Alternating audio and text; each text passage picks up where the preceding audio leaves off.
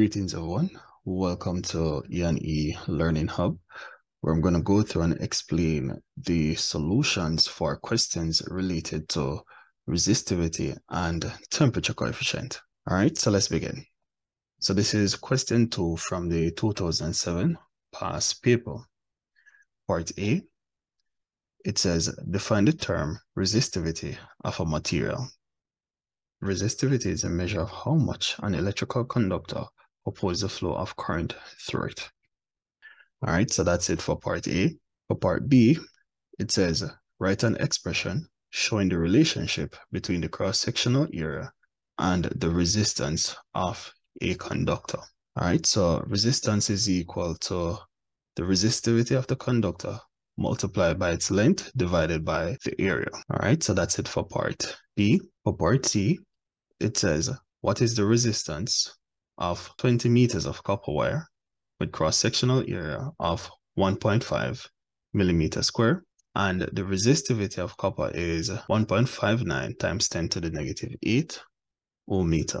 All right, so the first thing that I did was to write what was given. So they asked us to find the resistance. We were given the length of the conductor, which is 20 meter. We're given the resistivity of the material, which is 1.59 times 10 to the negative 8 ohm meter. We're given the area, 1.5 millimeter squared.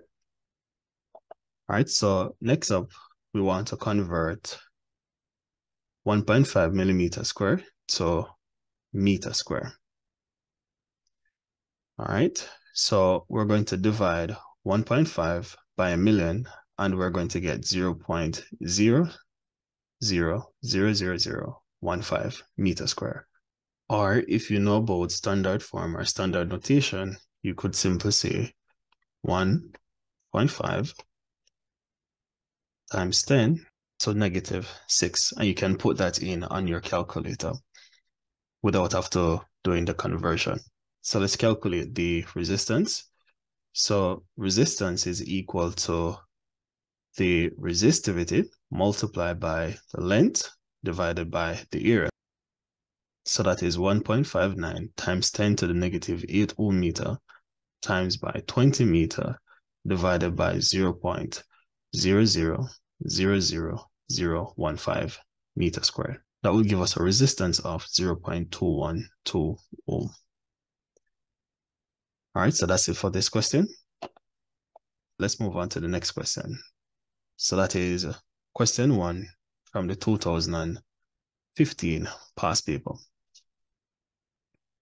Part A, it says resistivity and temperature coefficient are used to calculate the resistance of electrical conductors. Define the terms. So part 1 of A, resistivity.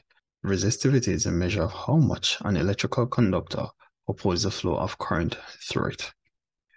2, temperature coefficient. This is an increase in resistance of a 1 ohm resistor when it is subjected to a rise of temperature of 1 degree Celsius.